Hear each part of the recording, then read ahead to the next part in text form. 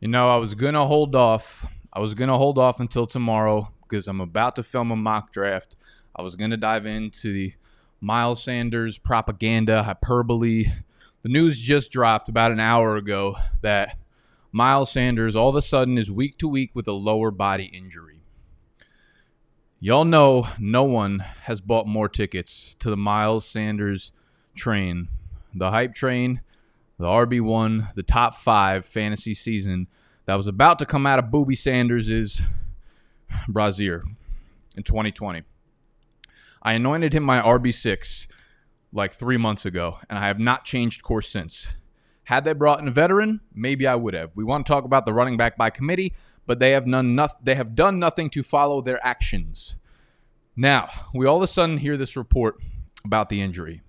Miles Sanders week to week. We immediately get reports from people that have sources in the Eagles camp about he's going to be fine. We're just being precautious. He'll be good to go for week 1. There are a few things to talk about here. There's obviously the situation in Philadelphia. Like, what do we do with the running back core in terms of, like, really drafting in fantasy? Do we move Miles Sanders down? Do we keep him here? What are we doing? One, for all y'all that already drafted your redraft teams, let this be a lesson to y'all why you never, ever, ever draft this early in the summer. Always as close to the beginning of the season as possible. We want to talk about the Philly backfield. But the bigger picture here, I think the bigger lesson to learn is about injuries and injury optimism, okay? I will roll this into your faces, into a little blunt and smoke it. Secondhand smoke right up your noses for the next 3 to 5 years. The single biggest advantage you can have in fantasy football, I promise you, it's not going late round quarterback. It's not taking running backs early on in the draft. It's not fading Todd Gurley. The single biggest advantage is not buying into injury optimism, okay? When someone comes out and just says, he's fine, this is precautious, we don't have to worry about the injury, he'll be ready to roll week 1, I'm here to tell you that that is fake news. This does not mean that I'm fading Miles Sanders right now. This does not mean that Miles Sanders will not be healthy for week 1. What I'm saying is do not take that per verbatim, whatever that fucking term is, because I want to bring up this tweet that I tweeted out, right? After I saw the news, I saw everyone's like, oh, he's good to go. He's fine. Don't worry about it. Here are the list of players last year, mid-August, that suffered injuries and were week to week, considered week to week at August 15th or later. Every one of these guys had injuries that were not considered to be serious and assuredly were going to be ready for week 1. Cam Newton, N'Keal Harry, Jordan Reed, Darius Geis, Anthony Miller, Kiki QT. How did those seasons turn out for them? Almost all of them missed the majority of the season with injuries. And I had some people pushing back. So this is not a list of all the players that suffered week-to-week injuries. I was like, okay, so list some of them, and we'll dive a little bit deeper into it. Someone listed Derrick Henry. Derrick Henry's calf strain happened in July. He was back on the football field by mid-August. If Miles Sanders can come back, if he's truly healthy, he'll be back at practice within a couple weeks. One of the underrated parts of this season is the fact that the kickoff is not till September 10th. That Thursday night football. So football Sunday is not until the 13th. Normally, we have the first weekend of September is Labor Day, and football kicks off that week. We have an extra week before the NFL season actually happens, which is good news for a guy like Miles Sanders, whose injury is considered week to week. So we had, that's not a full list at all. Amari Cooper, Sterling Shepard, Odell Beckham, Keenan Allen, Mike Evans, okay? Listed some guys that were also injured throughout the season. Sterling Shepard on that list missed 6 of the first Giants' 10 games. Odell Beckham was terrible last year, and it was because of the sports hernia surgery, the sports hernia injury that he manifested last summer and that he had surgery on afterwards. So that's 2 for 2. Mike Evans was back at full practice in August.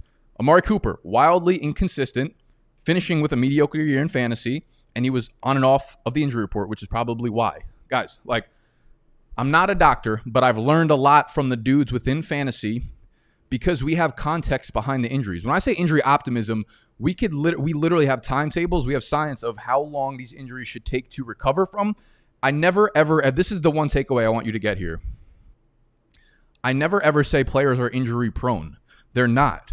But if you step on the football field at less than 100%, your chances of getting re-injured are exponential compared to everyone else who is at full health, okay?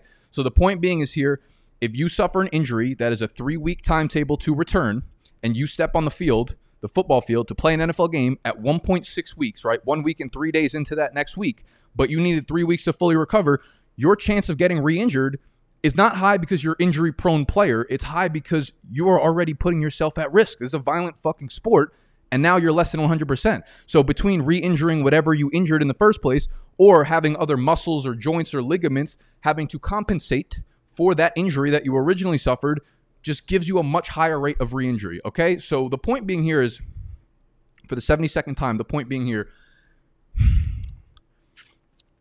we don't want to find injuries because they will find you, okay? If Miles Sanders is back at practice before the season kicks off and he gets a few full practices in, I'm back on board. I'm fine, okay? But for now, he's going to be moving down my rankings in every format, okay? Because the re-injury risk is going to be there. We don't actually know the context of the injury. So if it comes out and it's, something very, very minor, I'll ask Dr. Morse about it. I'll ask Edwin over at Fantasy Points about it, and we'll get more context behind it. But that's the point. Do not shake off an injury just because some fucking beat reporter who saw a guy in shorts says he looks fine, he's 100% ready to roll. That's not how this shit works. Coaches don't want to give you all these specifics. Coaches are the ones that are injury optimistic, right? They say this shit, and then none of those guys are ever ready for week one, or they re-injure themselves very quickly into the season. So right now, Miles Sanders will be moving down my draft board, okay? Doesn't mean he's off my board. As we move closer to the season, we'll see the reports. We'll see how things progress. If you want to see my actual rankings, you'll have to cop the draft guide, which I'll throw up the board really quickly. I don't want to plug too much into this short video, but Monkey Knife Fight sponsors our draft guide this year, so you can get everything within the draft guide for $10 by depositing on monkeyknifefight.com using the promo code BDGE. So go to their website, deposit 10 using the promo code BDGE, play a game of $2 or more on their website, and you will get email access to my draft guide. I will have to move Miles Sanders out of the must-draft list article for the round one player, and I will substitute someone else in there by the end of the weekend. I promise you for that. So Miles Sanders, the other part of this that kind of stinks is Boston Scott's also been out of training camp with some sort of lower body injury, which means Sanders and Boston Scott have been out. The problem exists now where I said all offseason, the reason I love Miles Sanders is because he was in a prime opportunity to get 75% of the touches in the backfield. If they signed a veteran, even a veteran that I didn't like, even like Devonta Freeman at this point, it would make me pull back a little bit on Miles Sanders because I don't think Freeman is good at all. I think he's completely washed, and I think Sanders is 1,000 times better of a running back at this point. But it doesn't matter what I think. It matters what Doug Peterson is going to do. If there is another head in that backfield that can compete in some sort of way, fashion for touches, that's what's going to happen. So now that Sanders and Boston Scott are both gone, for at least a little bit of time, a week, 2 weeks, whatever, there's a very good chance that they sign a veteran running back, and that means that veteran running back is probably going to make the team. And that in itself is the long-term picture of why Sanders is probably going to drop in the rankings. So it's a twofer. There can be positive, there can be negative. It's something that we're going to have to monitor when it comes to the reports.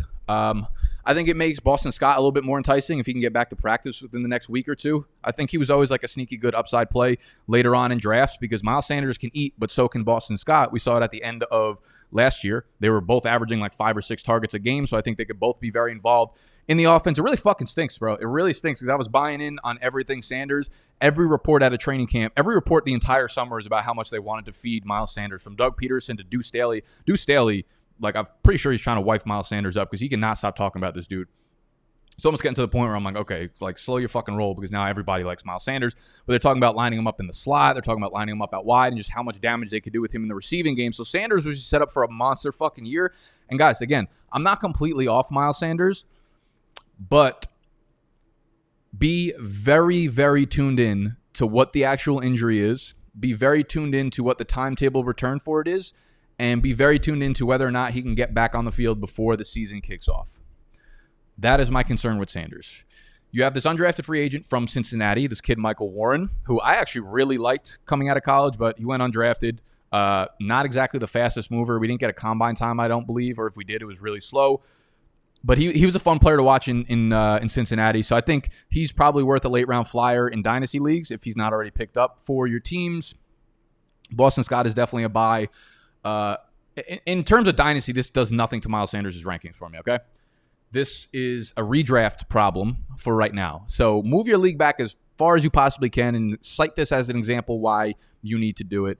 Miles Sanders, still borderline RB1 conversation for now. If we continue to get good news, he will go back to around where I wanted him.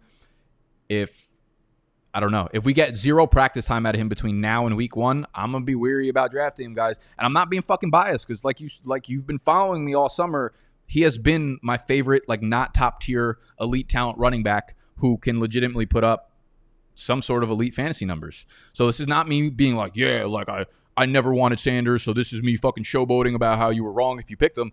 This is me being completely unbiased, trying to give you the best advice that I could possibly give based on my experiences and talking with people within the industry that actually know things about injuries, okay? So that is my hopefully unbiased point of view. That's going to wrap up this quick video. I just want to get something out there because I've been tagged about 7 bajillion times on Twitter, which means you guys wanted a video from Nicholas. And this is BDGE Fantasy Football. I don't think I actually introduced myself or the brand or whatever. There's probably a lot of new heads in here because these videos tend to do a lot of numbers when it's breaking news. Everything I just said was completely right off the top of the dome, so I apologize if anything I said in there was wrong or inaccurate.